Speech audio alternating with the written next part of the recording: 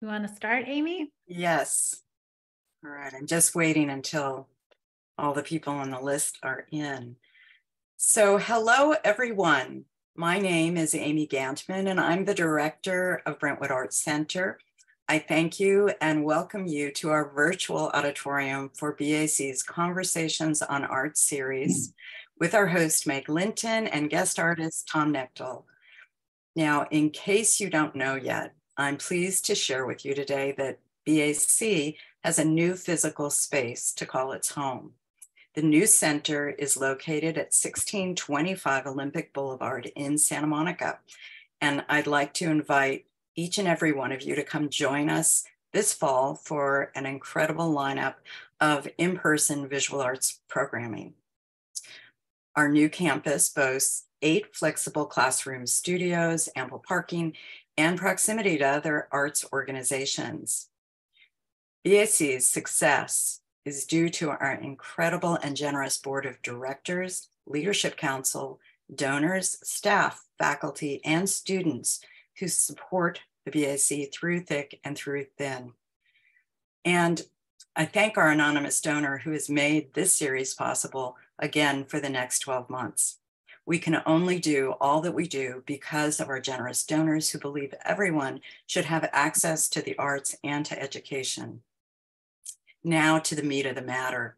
Our host, Meg Linton, and I met at Otis College of Art and Design when Meg was the director of exhibitions for the Ben Maltz Gallery, and I was the dean of continuing education. Our divisions collaborated on many public programs, and we are thrilled to bring Meg's love and respect for artists to BAC. Meg has been visiting artist studios for well over 20 years in her various roles as a director and curator of contemporary art spaces in Southern California. Currently, Meg is lead producer on a documentary film about feminist performance art in Los Angeles in the 1970s and 80s called Acting Like Women, directed by Sherry Galkey. She's working on an exhibition about the artist Keith Julius Puccinelli that opens in September of 2024 at UC Santa Barbara. She's writing a novel and, of course, conversing with Tom Knechtel for the BAC this afternoon. I'd like to welcome Meg. Amy, it's a pleasure to be here, and thank you to the BAC and our anonymous donor, and to everyone working behind the scenes who make this program possible. We are in the August big moon part of the summer, and I hope everyone is managing the heat, having some fun, and staying hydrated. So welcome to Conversations on Art and our virtual studio visit with Tom Knechtel. Before I introduce our guest, I have the usual housekeeping. We are recording today's presentation, and we ask that you please mute your microphones and turn off your video. It's not that we don't want to see your beautiful faces, but it helps with any feedback. Negative feedback. During the conversation, if you have any questions, please type them into the chat, and I will either work them into the discussion or ask them at the end. In the chat box, you'll also see that we've put some additional information about our guests for you to peruse on your own, as well as instructions on how to save that as a file if you want to. So to the program at hand. Tom Knechtel is a significant figure in the Los Angeles art community and a true native California, originally from Palo Alto. He is a remarkable scholar, teacher, writer, arts advocate, and today we get to spend an hour with him as an artist. I want to read a quote from an art forum review Christopher Miles wrote in 2002. The opening sentence goes like this.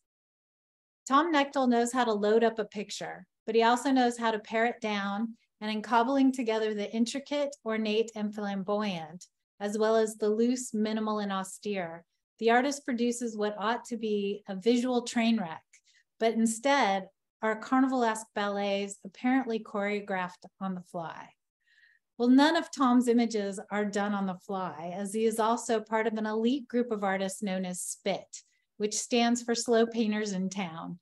In today's conversation, we'll see how painstakingly thoughtful and considered Tom's approaches to art making and living an artful life are.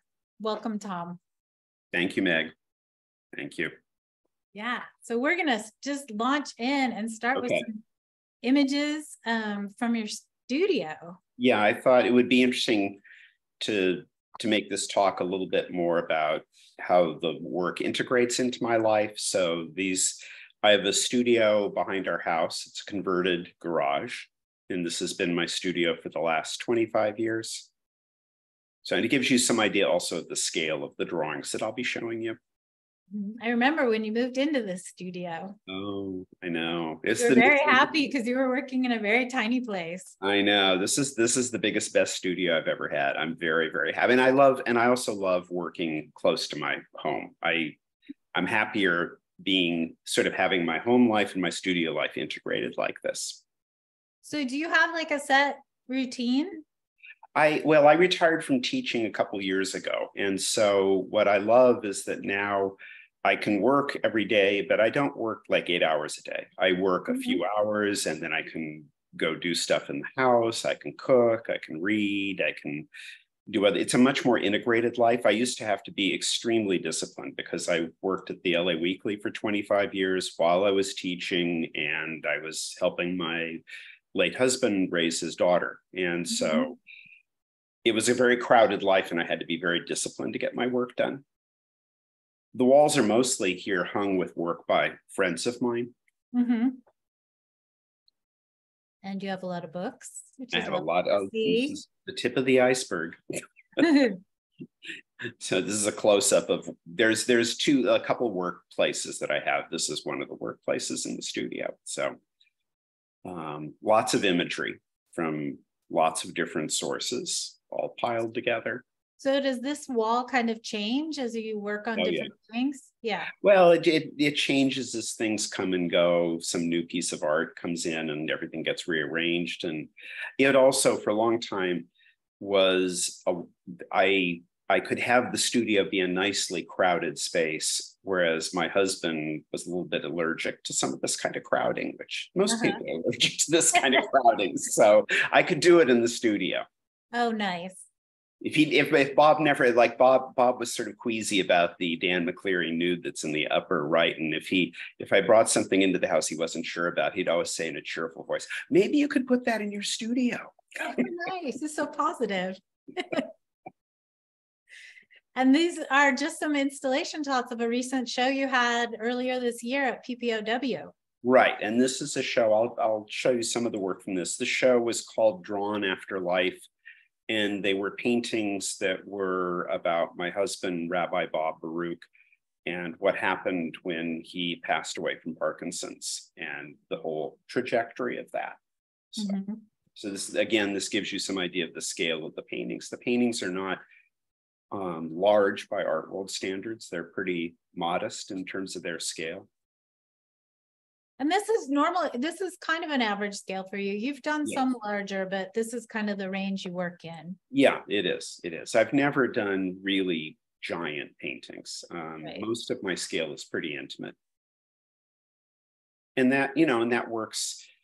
My frame of references are often things like reading, toy theaters, puppet theater, so my frame of reference is also an intimate frame of reference. And you like miniature books. Oh, yes. I refrain from showing any images of those, or that we'd really be going down the rabbit hole. Yes, exactly. And the rabbit hole is an appropriate reference today. Yeah. That's true, it is. It is. So you often have self-portraits in your work. It's part of your groupings, but this is an interesting place to start. Yeah, it was interesting hearing the Christopher Miles quote that you started with. There was a point in about 2011 where I decided that I needed to turn away from the kind of overloaded circus-like pictures I was making, that they were not serving their purpose. And I had to kind of find a way into surprising myself in my work. And I decided to do something I had never done, which is to draw from life. I went to Cal Arts in the early 70s, and we didn't have life drawing there. And so I never learned how to draw from life. I'd never drawn myself looking in a mirror, and learning how to to do that kind of was very destabilizing, made me very anxious, all of which is good. And it actually led into the work that I ended up doing that was about Bob. I find that fascinating that you never did self-portraits earlier on.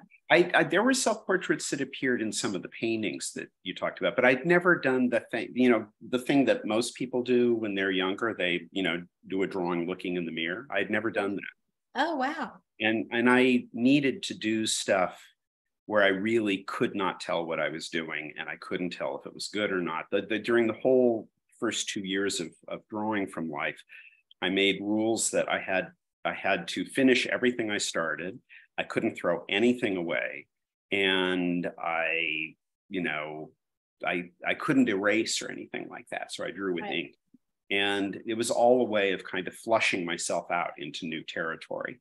And allowing myself to make stuff that I thought was terrible, and a lot of it was terrible, but that was the only way I was going to get to something new, was to do something that I really didn't know how to control or what it was. So when you say you had to finish it, did you have to finish it in that session, or could you go back to it? I could go back, but the main thing was I wanted to not, when you're trying something new and you don't know how to do it, it's very easy to be hypercritical and be telling yourself how terrible it is, and you crumple it up and throw it out. But the only way to get to something new is to be willing to do some stuff that's really bad. And also, it's very helpful later to be able to look at what you did. And a lot of times you can see that what you did looked terrible to you, but there were actually all these seeds in it of what you needed to unpack.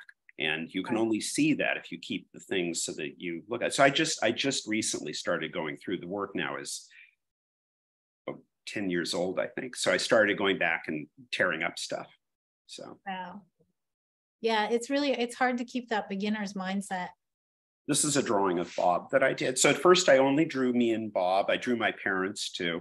I was very lucky because Bob and my parents were very loving, and they basically did not ask to see what I was doing. So I felt like I was in this kind of bubble of privacy. I could just work and see where I'd go. So I wasn't drawing like models, like hiring a model. I was drawing the people around me and the people I loved, and, seeing what would happen.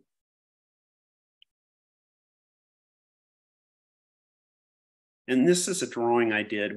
Bob and I lived in Berlin for about 4 months in 2015. And this was, we traded studios and apartments with a Danish artist, Nina Sten Knudsen. So I was working in Nina's studio. And this is I think the last drawing actually that I did. It was in Tempelhof, on the edge of the Tempelhof field. Mm-hmm.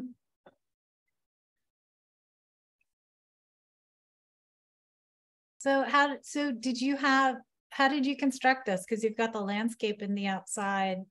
Well, it's interesting. And then, so how did you build the composition for this? Well, I was doing drawings where I was drawing. I had a mirror set up on an easel. I was looking in the mirror. There was a window behind me with all of Tempelhof Field, and I kept drawing everything in that I was looking at. And it took until I got to the last drawing where I just started jettisoning things. I got rid of the easel. I got rid of the edges of the mirror. You learn how to let go of stuff. And so I let go of a lot of stuff. And I stopped worrying about whether the drawing explained itself. I just put into the drawing what I wanted. This period was very useful because my previous way of making pictures was to think of it as overloading the picture so that it would slow somebody down. They had to slow down to look at my work. And I developed a very different strategy during this time where I thought of only putting into the picture, either the drawing or the painting, what I absolutely needed to have there, and to leave out all the kind of discursive detail that I love, but was hampering my work and weighing the work down. Beautiful. So this was the first one that I did from life, where I did a painting from life. And it's small. It's about, I'm always bad at this. I think it's like 14 inches by 12 inches, something like that. These are oil on linen. The mouse in this painting is a mouse that I made when I was about in junior high all the way through college, even at Cal Arts. I was making stuffed animals. And I sold them when I was younger. In fact, I at first thought I would be a toy maker when I came out of high school. Oh, really? So this was a mouse that I made for a friend of mine somewhere around 67. And the mouse is coming to the studio to pay me a visit. So I also was interested in oil paintings where you see layers of how the painting happens, and the painting is in progress, and it doesn't have to be a finished painting. The spaces don't have to be finished. The background in this painting is all done by, there's a dark layer of paint, and then when that was dry, I put a wet layer of this pale blue over it, and then I just scratched everything through with a needle. So all the drawing you see is just me scratching through wet paint. And then what about the green? That's the fig tree that's outside the door of my studio. I have a fig tree. It's not quite as exuberant as it is in the painting. But, well, you still are who you are, so yes, embellish. I'm really not interested in describing what things look like exactly. I'm interested in how they can take off from there. And in fact, when I was doing the drawings, one of the first things I had to really sort of let go of was the whole idea of portraiture. I'm not interested in worrying about whether the image I do of myself or Bob or other people look like them. I want to make a drawing or a painting that's more interesting to me on other levels. So I'm the last person you want to hire as a portrait painter, probably. Well, but I do like how you've left, like the body just kind of fades into this beautiful light, and so does the head. So I thought all of that was going to be fleshed out, but there was a point where I had done what you see, and I looked at it and I thought, oh, it's done. And I've been trying to leave more space for that in my work, where the painting, I really like the idea of a work of art being a conversation between me and the thing I'm making, and the thing I'm making has the space within which it can say to me, I'm finished, or I have another thing that we could go to, or something. I realize it's kind of a romantic way to think about art making, thinking of the other thing having a voice, but I like the idea of leaving that space. So the work in the studio is open-ended and more surprising, and I can find something that maybe I didn't expect. Well, and it makes the viewing, as a viewer, you get to really kind of bring yourself into it too, and it allows you to flesh things out. That's true. I really do like that idea of leaving space for the viewer to interact with the painting and figure out what their own relationship to it is. I do love, there's an interview with Larry Pittman that Helen Molesworth did once for a book on Larry's work in Skira. And Helen at one point says, Larry, there's this painting, it's got Pinocchios and credit cards and girls coming out of assholes, and and I can't make meaning out of it. Can you help me make some meaning out of this? And Larry said, I'm sorry, that's a service I don't provide.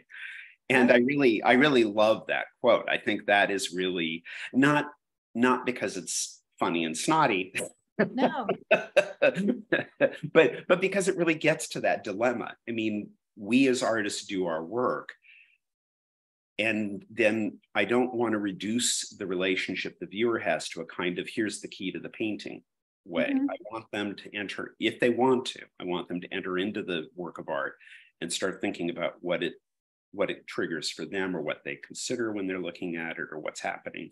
I don't want them to follow my path. I want them to find their own path. Yeah, because there isn't one path. No. And also, you're the only one that has the relationship of maker to object. Everyone else is viewer, and you have to, and it puts the responsibility back onto the viewer, which is nice. Exactly. Yeah, that's exactly right. This Bob was diagnosed with Parkinson's in 2008. And in November 1st of 2017, he came down with sepsis and was taken to the hospital. He was in hospitals and rehab facilities until December 26th of 2017. And then I brought him home and cared for him at home, and he died on May 20th of 2018. And one of the really important experiences I had at CalArts was working with Arlene Raven, who I know you documented in the book show you did about the Women's Building. And Arlene was very important to me. And one of the things that Arlene really conveyed to all of us was she said, you need to tell us what it is like to be in your skin. You need to tell us what your experience is. The only way we can understand kind of the richness of human experience is if people speak honestly about what their experience is. And so that's always been a part of my work, but it really came to the fore when Bob died, because then I had to, I had an agreement with PPOW that we were going to do a show, and I'd agreed I was going to do at least 10 paintings. I ended up doing 18 paintings, and I don't believe in artist therapy, and yet I had to be in the studio making these paintings. Right. I had to go through them. Every year for our anniversary, I would make Bob a goat. It's a long story. I'm going to it here, but every year for our anniversary, I would make him a goat, and they were silly drawings, and they were funny, and all sorts of things. So this was my last goat piece for Bob. This was after he had died. This is called a goat for Bob Baruch. Oh, beautiful.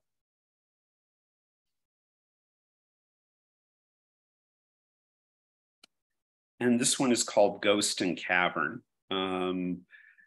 I had found a drawing in my notebooks from before Bob collapsed, where in the drawing, I'll show later on, I'll show one of the drawings I do often in the notebooks. They're very scribbly. I do things that are very, very fast. My notebooks are never going to be one of those things where people look at them and admire how beautiful they are.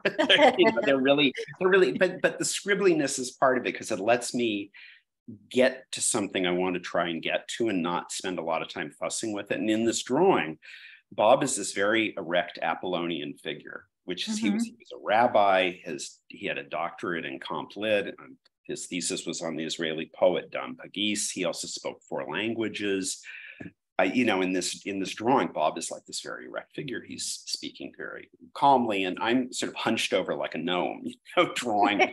And I have this big mouth open, which is based on a doorway in Rome, a Mannerist doorway, where an entire face the mouth becomes a door. So I went back to that image when I did this painting, and when I did it, I thought that this would be an underpainting of Bob, and then I would come back and paint on top of it. But when I finished it, I thought, no, this is an approach to figuration I like, where it's apparitional, where the thing seems to have somehow manifested itself. And it felt like Bob had suddenly kind of manifested himself in the studio and was visiting me. And he was a voluble talker. He used his hands a lot when he talked, the way I do. And also, a lot of the paintings take place in the studio, so you can sort of see the objects of the studio are laid out there. And then I'm drawing in the back you can see the images. Yeah. And then I'm drawing with a bamboo pen. Every time I appear, well, almost every time I appear in the paintings in this show, I am drawing. And sometimes I'm drawing Bob, sometimes I'm trying to draw something else, but I'm always drawing, often with different tools and different effectivenesses. In this case, the drawing of Bob is very kind of crude and simplified.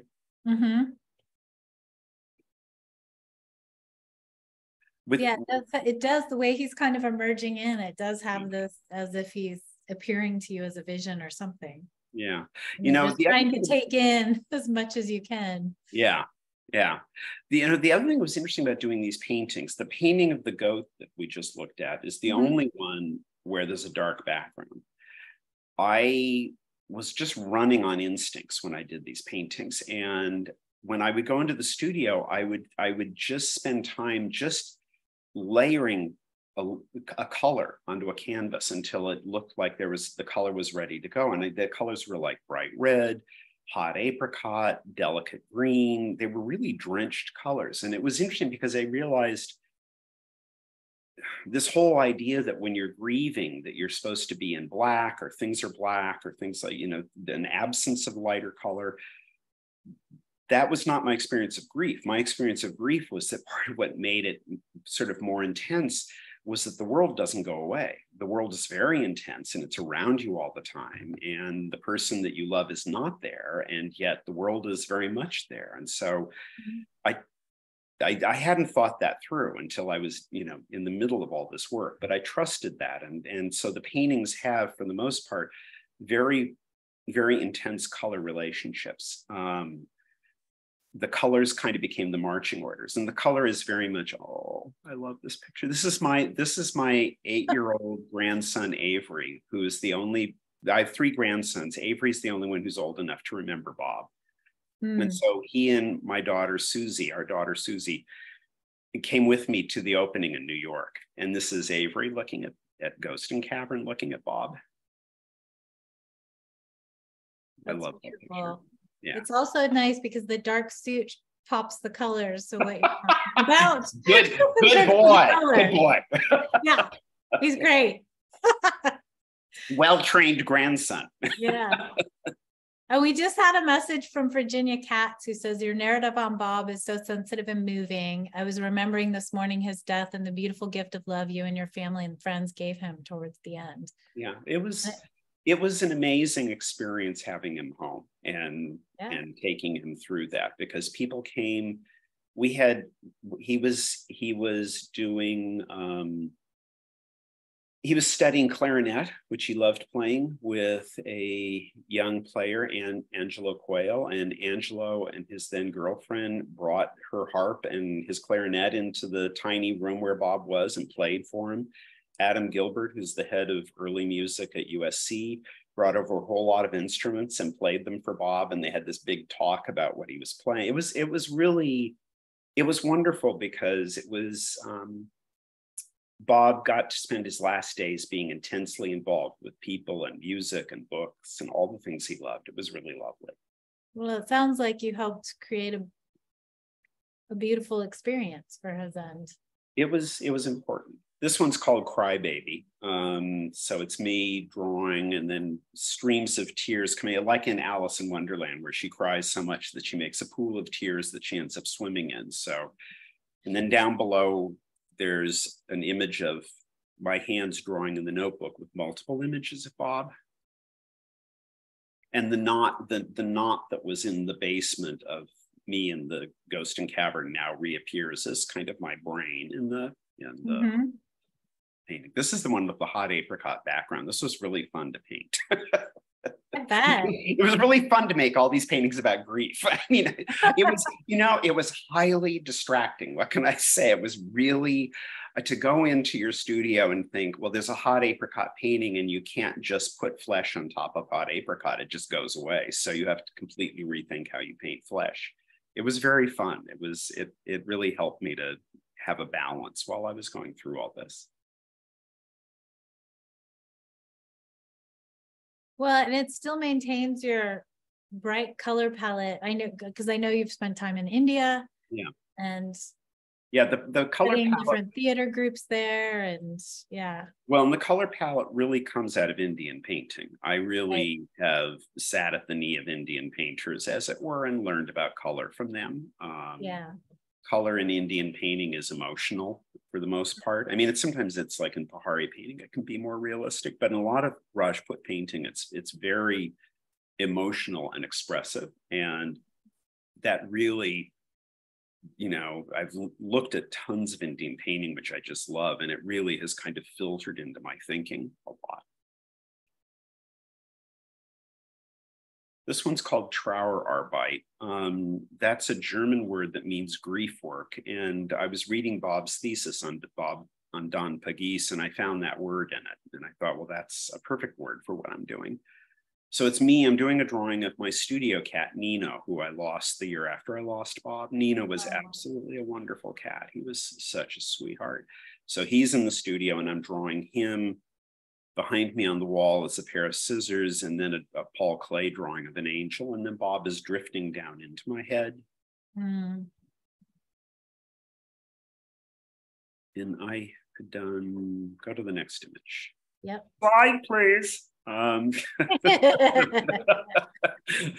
had done drawings before Bob collapsed. I was doing all these, when I was doing the drawings from life, eventually the drawings moved more and more from just strictly, me drawing what's in the mirror to more and more fantastic things. I'm kind of hardwired for fantasy on some level. And so in these drawings that I was doing, Bob was upside down and sort of drifting into my head. I just, what can I say? It was a marriage, Yeah. in my thinking a lot. So this was stuff that in some cases I had explored before Bob and I knew that, we would be going through what we went through. Mm-hmm. I think this one's called Pedestal. It's ink on paper.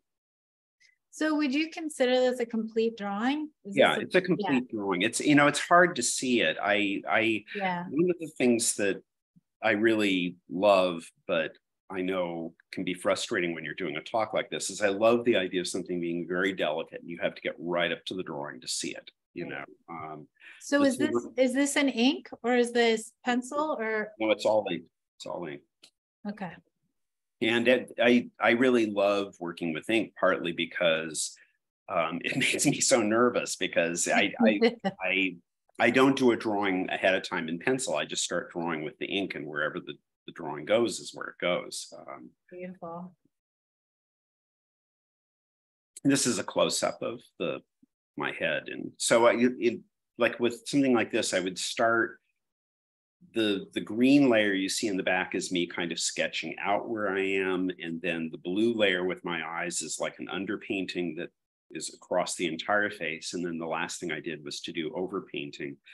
I like the idea of using that kind of classical figurative oil paint language of underpainting and overpainting to actually let some other kind of meaning come into the painting. Well, and it creates such a vibrancy. Yeah, it does. There's like layers of apparitions, as it were. I love the softness of this painting. It's interesting. There were a couple paintings where the challenge was to make as pale a color as I could make, but a color that still had a throb to it. So I wanted a pale, pale pink. And there's another one, I don't know if I put it in the PowerPoint, but another one that's pale, pale green, and one that's pale butter yellow. And they were all just as much fun to make as the hot apricots and deep red paintings. Well, and I love the contrast because the cat and the jars and the brushes are so real, right? They're so strong. Mm-hmm. And then you're in this like blissful thinking space. Right. Yeah, that's a nice way to describe it, actually. This one's called Jonah. Bob, as I said, was a rabbi, and a lot of the paintings ended up circling around stories from the Hebrew Bible. Robert Alter had, right after Bob died, about a year after Bob died, Robert Alter had been working on the first complete translation of the Hebrew Bible by one hand. He's been doing it for years, but he finally completed it. And so I got that and I was reading parts of it. And Bob used to, on Yom Kippur Day, he would go to Beth Chaim Hadashim, which is the temple that we belong to and that I still belong to. And on Yom Kippur Day, he would often do a talk about Jonah. And, when you're in your life, things, and then the person is gone, there are things afterwards you just kick yourself for missing. And I never went to Bob's talk on Jonah. I would drop him off in the morning. I'd come back later in the day when they do the reading of the names. So I never heard his talk on Jonah. And when I read the book, finally, it is really this amazing text that's kind of like a folk tale and a poem and a song. And it's all this stuff about the ineffable and trying to escape your fate. And I couldn't talk to Bob about it. So I decided to make a painting about it. And so in the painting, I'm in this boat, I'm just drawing this like swirling motion. And then Bob is being carried down by this fish who looks one way above the water, but in very much another way below the water. And he's being carried down to this world of kind of these, weird, personality-less, huge-eyed creatures. Gorgeous. Thank you. This one is called Threnody. Threnody is a song of mourning. It's my right hand. When I was making the painting, I wanted this magenta background. I had to layer it a lot. And then I had all these different sort of versions of the hand. So every layer of paint I'd put down somewhere in the painting, I would write, I couldn't save him. And I just kept building that and building that and building that, so that it just keeps saying, I couldn't save him. I couldn't save him. I couldn't save him. It's interesting. I'm now, the guy who I'm seeing now, a lovely guy, he lost his husband of 37 years 2 years ago. And at one point, I can't remember what happened, but something happened where I sent him several images of my work. I sent him this, and he was at work, and he said, he opened the file, he looked at the painting, he went over and shut the door of his office and just, like, started wailing, because that's so much a part of grief, I think, is afterwards, especially if you've been doing caretaking, you just think, if I'd turned left instead of right, they would still be alive. If I'd done this instead of that, they would still be. Joan Didion described it so beautifully in The Year of Magical Thinking. It takes a long time to pry yourself loose from the belief that you could have saved them. Yeah. Well, the exhibition I'm working on right now of Keith Cuccinelli's work, right? He actually, it was a whole long story, but I ended up having to perform CPR. Yeah. He had collapsed, and it was just, I got him to the hospital. Yeah. And then he passed, but it was still, I remember saying these exact words to his family. Yeah. It is that, but it was his time to go, Yeah. Yeah. It's very powerful. So this is also like underpainting and overpainting. The green is the underpainting, and then the thumb is overpainted. Oh. This one's called Kaddish. Kaddish is the Jewish prayer of mourning. It's not exactly the right way to describe it. It's something you say when you go to visit somebody's grave, or when you come to the end of the Shabbat service and you're thinking about in Judaism. Part of what I love in Judaism is there is not this concern with an afterlife. I mean, there's some ideas about Jewish ideas of an afterlife, but it's not a primary concern. The main thing in Judaism is remembrance, is the power of remembering who people were and keeping their names alive. And Kaddish is part of that. So for the year after Bob died, I said Kaddish every morning. And then for the next couple of years, I said it every Friday. And I still say it, when I go to temple and so forth. So in the painting, I'm sort of walking along, I'm making X marks in my notebook. It's like I just, I can't even be bothered to do drawings. I'm just making marks. And Bob is up in these branches. He's wearing his kippah, his cap, and he's wearing his talit, the shawl, and sort of, trying to communicate with me. And these are painted, the painting of me is done in a way that sometimes I found very helpful, where at Keller's, I wasn't trained in how to do figure painting. I kind of had to figure the language out for myself by looking at other people I loved and talking to friends who were already painting in oil paint. And one of the ways I found into representations was to just smear the oil paint on and then start pulling it out with a brush loaded with turpentine, and just sort of go backwards and forwards, so that it was kind of like trying to catch something that would suddenly appear in the paint. And that's very much how I'm painted in this painting, is using that.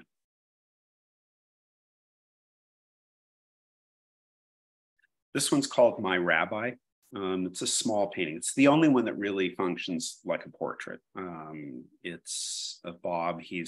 I'm giving this painting to my daughter, and I was writing her about it. And I said something that I just realized, which Bob had terrible eyesight. And so he wore these unbelievably thick eyeglasses.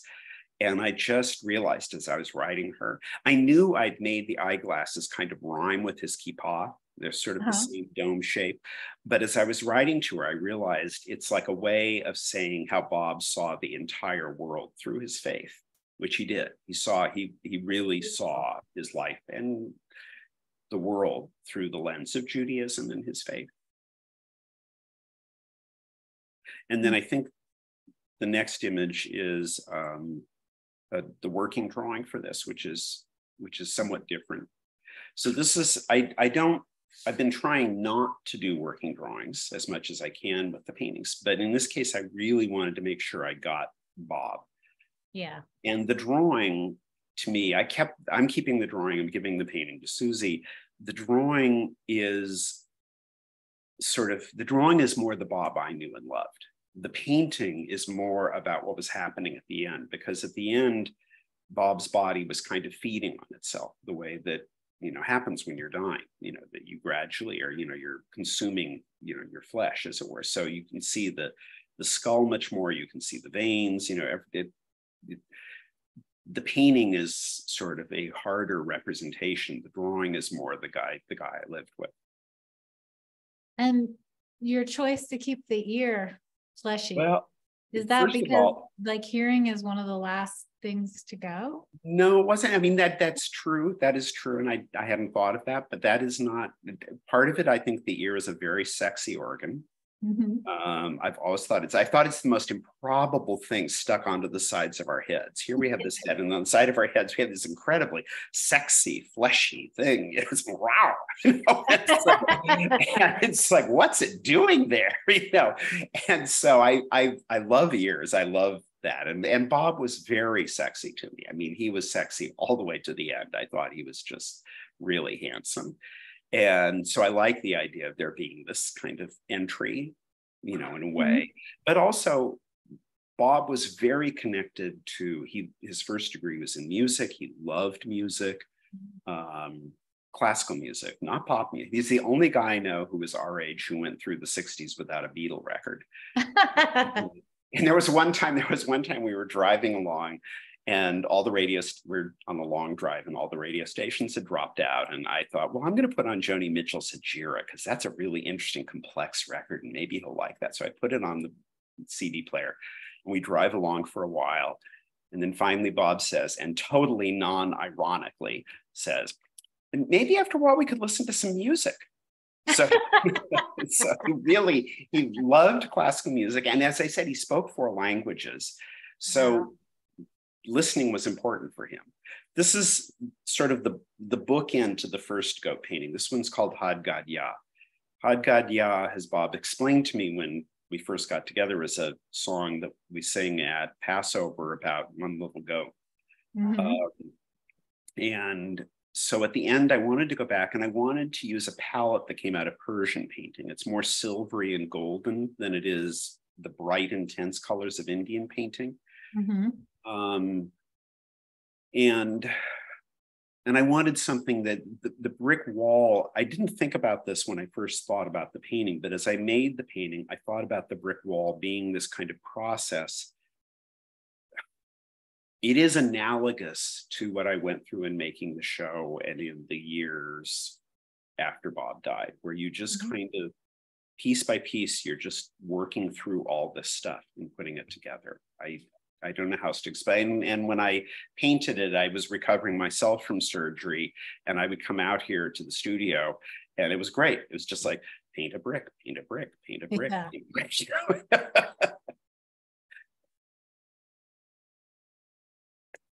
So after I finished the last painting about Bob, it was interesting. I'd been thinking for some time about hares and how much I loved hares. Hares as opposed to rabbits. Rabbits are more domestic. They're mm-hmm. usually smaller, they're rounder, their ears are shorter, they're bred to be more passive. Hares are wild, they are rangier, they're longer, they're leaner, they have longer snouts, they're bigger ears, and as a friend of mine said, they're the most high-strung animal you can imagine, because they are scanning the horizon and the sky and everything for predators all the time. Right. And I never pick the animals in my work because they're symbolic. They're not. I just pick them because I'm fascinated with what they are and who they are. And it feels like it's like a fertile territory to go into to explore. And within a week, I started drawing hares and was just off to the races. I was just having so much fun drawing them. So this is a graphite drawing of a hare cleaning its foot by the edge of a grave. Mm.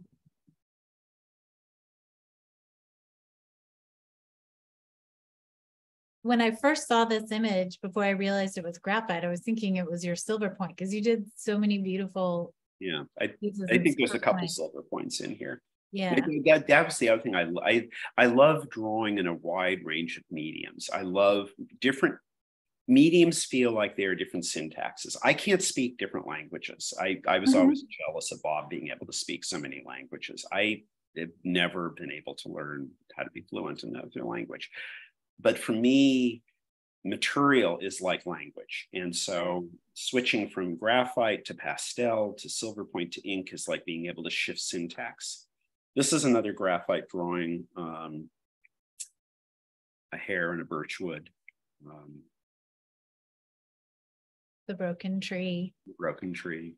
So Marcy Beglighter was asking if you've ever worked with moving images. You know, I haven't. It's interesting. The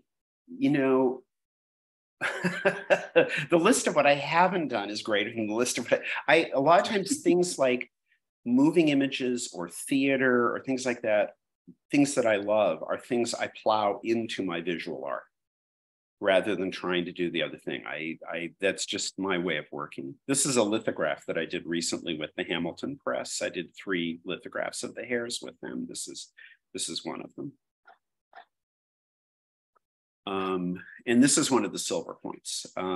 So my friend, I had not done silver point for a long time. And my friend, Jim Matthews, who's a wonderful jeweler, had made me a silver point tool. It was really just shockingly beautiful.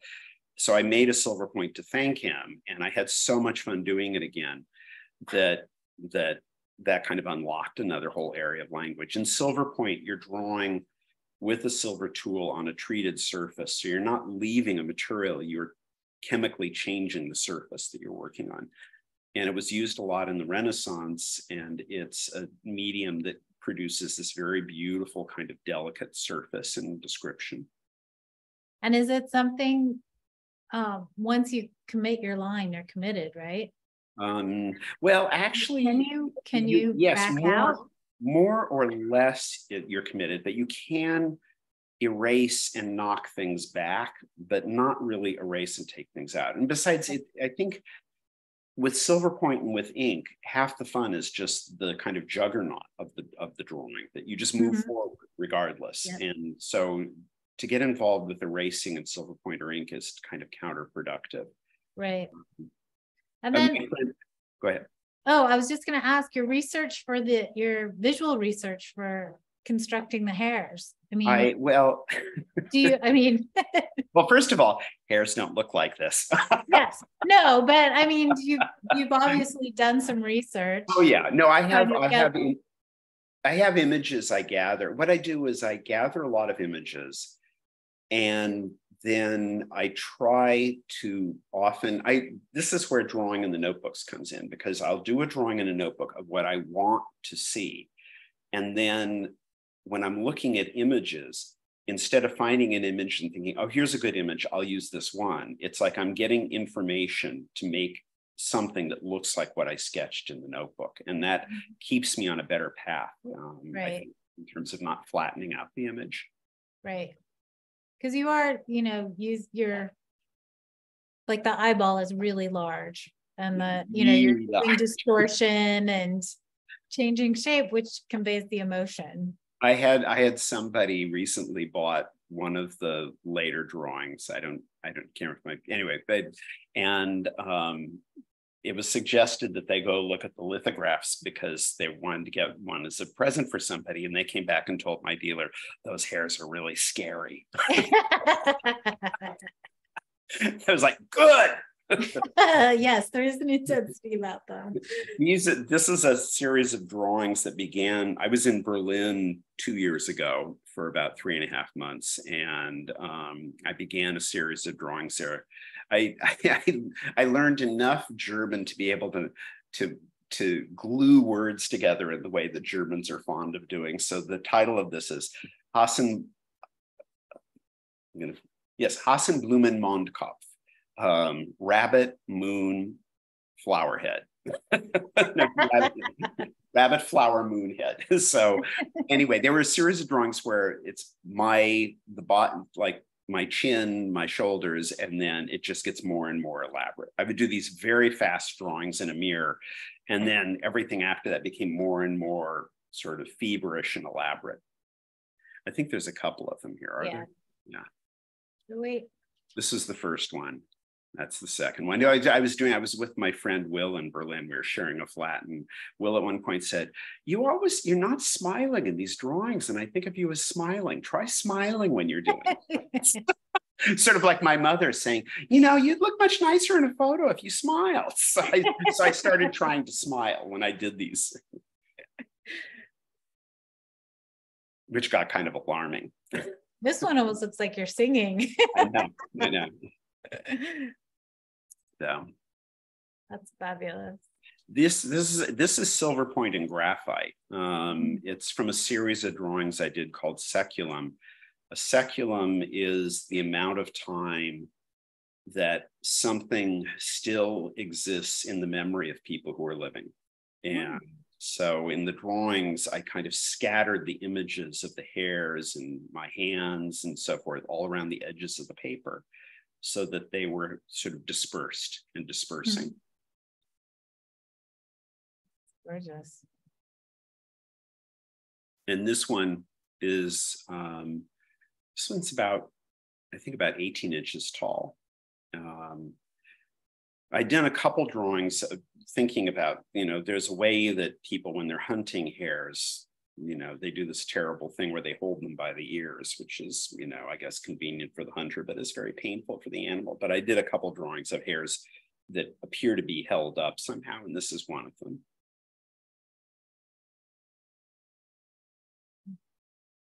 And you said this was graphite?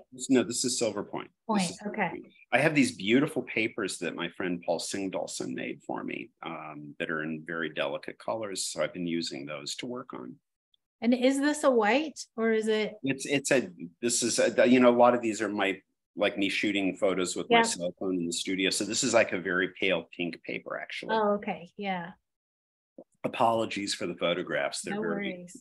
They're very funky sometimes. It's nice to be able to see the imagery. This one's called Translation. This is graphite. I like also working on different kinds of papers. I have a flat file filled with paper I've been accumulating for years. And I love going into the flat file and finding something that triggers a sense that is somehow analogous to the sensation I want to try and describe. So a lot of handmade papers that I've collected. And this is the drawing that the person collected that then they thought my other hairs were too scary. This one's called Rabbit in the Rain, or Hair in the Rain. Excuse me, Hair in the Rain. And this is black pastel. And how big is it, you think? I'm sorry? How big? What's the scale? It's about maybe 20 inches tall. So by about probably 10 inches wide or so. I love when I work with black pastel pencil. What I love is I sharpen. I've like dozens of them, and I sharpen them all. And then when I draw, I'm drawing with a very precise line. So it's not pastel where it's smudged or anything. It's a very, very precise way of drawing. But the pastel has a warmth to it that's really lovely, so that when you build up the surfaces, you get a really nice throbbing kind of surface from the pastel pencil. Well, and it's so beautiful. You've got the rain coming down, but then the bottom feels like it pops up, which is nice when you watch a rainstorm. Yeah. Really captured that. This is one of the more recent ones. This is the hair in the birch wood. And when I was in Germany, both last year and then the year before, I would go on train trips to other cities, and you drive past these wonderful birch forests. And the flicker of those forests is so beautiful, just going past the train window. And I wanted to do drawings where I somehow caught something about how that felt. And I became interested in the idea of the birches almost being like pistons that are spinning and throbbing and going up and down while the hairs run through them. Yeah, it does almost feel like the trees are moving more than Yeah. the hairs. Yeah. And this gives you an idea. This is one of the notebook drawings. So as you can see, I do something, it's very crude, but it just gives me a sense of what I want the motion to be, or where I want the energy to be, or, you know, I'm trying to do something that then I can build on in terms of thinking about, I want compression, I want movement, I want, you know, and then when I'm looking for images, I'm not just sort of going in looking for an image thinking, oh, I need a hare running. Oh, there's a hare running. I'll do that. And so I'm sort of taking many images and gluing them all together in my drawing to get them to do what I want. So that gives you a sense of how we end up with a drawing like this. Mm-hmm.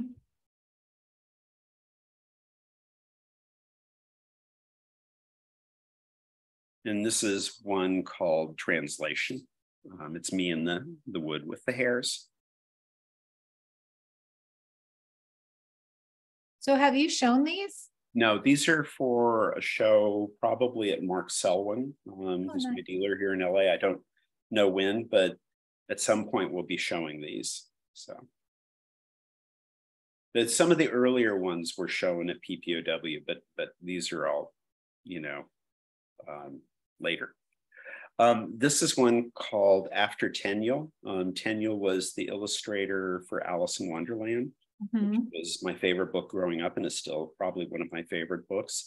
So this hare who has human hands and feet is drawing the griffin that's in Alice in Wonderland.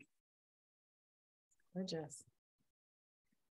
Someone has asked how many catalogs of your work have been published. They find it hard to find any. Well, there's one very beautiful little catalog. Yeah, we did very tiny one. But it's really lovely. Meg did the first catalog of my work for a show at the Santa Barbara Contemporary Arts Forum. Yeah, that's when we found out producing little CD booklets were really affordable. So we did a really nice little one. It was brilliant. That was a brilliant. Yeah. And then you and Ann Ayres did that beautiful one. Yeah, that's the only real elaborate catalog, and that was published in around 2000. So you can find that online. I don't know if the fellows still have it. The fellows, a contemporary who published it, kind of cleaned out all their catalogs a while ago, but I think you can find it online. And if you can't find it online, contact me. I'll give you one. I have boxes of them. That's great. So, yeah, you're overdue. Well, another book. Okay. This is one called a griffin. It's an elderly nearsighted griffin who's molting, and he's drawing the griffin out of Alice in Wonderland. And this is one called Fabulous Monsters, which is there's a wonderful sequence in Through the Looking Glass where Alice meets the lion and the unicorn, and the lion who's nearsighted is peering at Alice and going, "Are you a fabulous monster?" You know? He doesn't recognize her. So this is the griffin and I as fabulous monsters, and I'm drawing a like a medieval image of a griffin, and the griffin is molting, and that's it. That was our last image. That's our last image. Wow. Does anybody have any other questions for Tom? Everyone just says thank you. Well, thank you. Let's see. As a former academic who taught art, surely you encountered the debate about illustration versus art. I taught at Art Center. I taught both in illustration and fine art, and which I love doing. The students would say, well, what's the difference between illustration and fine art? And I always say, well, an illustration is an image that is designed to carry a text or to amplify a text or something like that. And a work of fine art is designed to ask questions. It's designed to open things up. So that was how I always explained it. Yeah. Well, Tom, thank you so much. This has been wonderful. Thank you. My pleasure. It's been very fun. Yeah, this has been terrific. And I just want to let everyone know we will not be meeting on the first Friday of September. We'll be meeting on September 22nd because of how the semester schedule works at the BAC. And we'll be meeting with Catherine Fairbanks, who's a wonderful artist. And we're also, for October, we have Flora Cow, and we have Siri, the photographer Siri Carr, coming up. So I hope you guys will sign up for the rest of the programs for the year. And thank you everybody for being with us. And Tom, have a great weekend. Thank you. Thanks a lot. Bye, everybody.